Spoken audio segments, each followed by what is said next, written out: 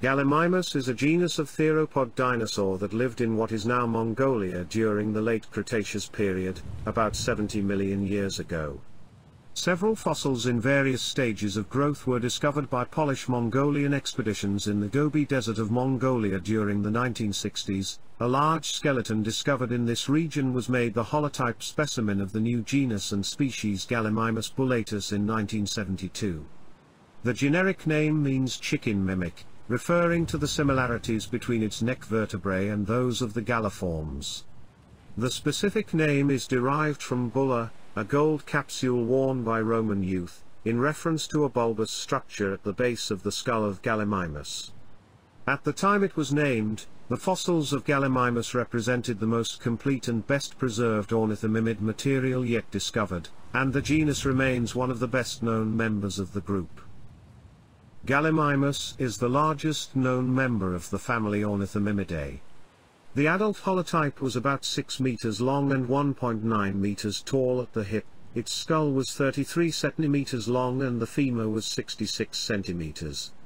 It would have weighed about 440 kilograms.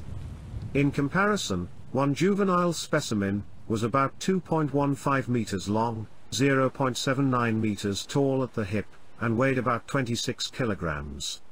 Based on fossils of the related Ornithomimus, it is known that Ornithomimosaurs, ostrich dinosaurs, were feathered, and that the adults bore wing-like structures as evidenced by the presence of quill knobs on the ulnar bone of the lower arm, bumps that indicate where feathers would have attached. The snout was long compared to other ornithomimids, although it was broader and more rounded at the tip than in other species. Gallimimus was toothless with a keratinous beak, and had a delicate lower jaw. The neck was proportionally long in relation to the trunk. The hands were proportionally the shortest of any ornithomimosaur and each had 3 digits with curved claws. The forelimbs were weak while the hindlimbs were proportionally long. First Gallimimus fossils were found during the Polish-Mongolian expedition to Gobi Desert, between the years of 1963 and 1965. Among the numerous dinosaurs collected, many of them were ornithomimids, including Gallimimus.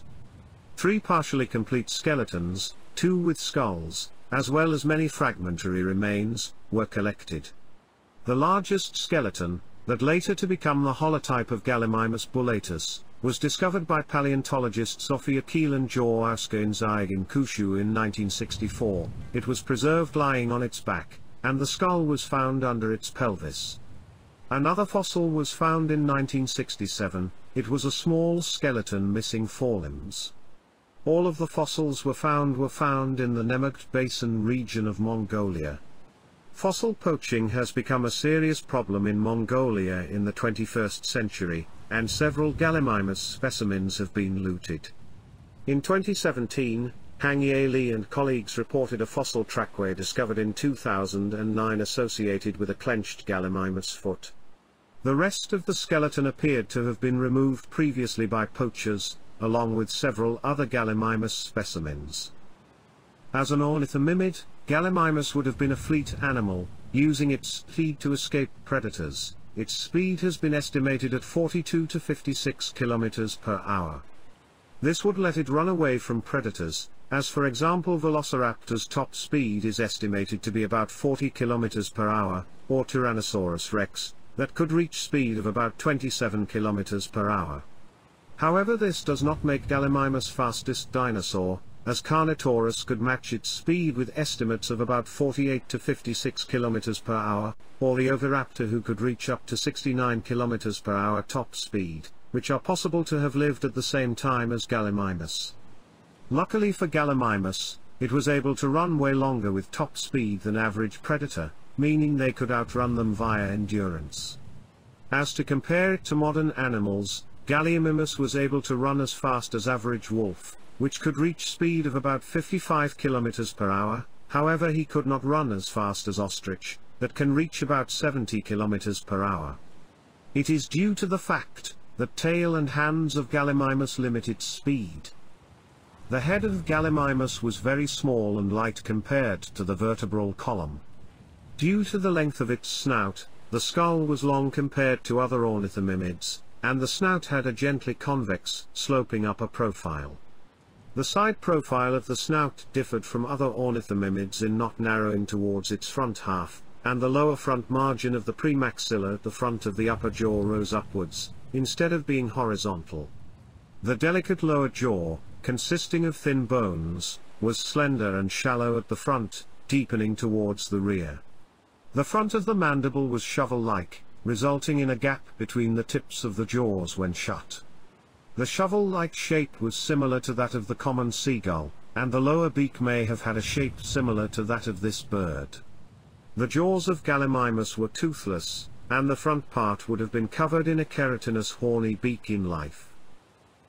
The front part of the neck of Gallimimus would have been very mobile, with the hind part was more rigid, the neural arches in the vertebrae of that region being similar to chicken and other galliforms, indicating similar feeding habits.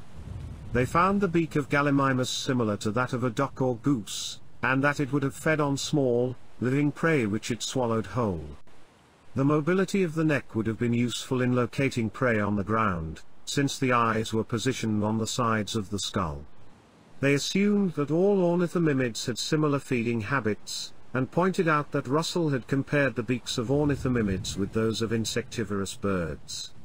Paleontologists suggested that Gallimimus was capable of cranial kinesis, a feature which allows individual bones of the skull to move in relation to each other. They also proposed that it did not use its short-handed forelimbs for bringing food to the mouth, but for raking or digging in the ground to access food.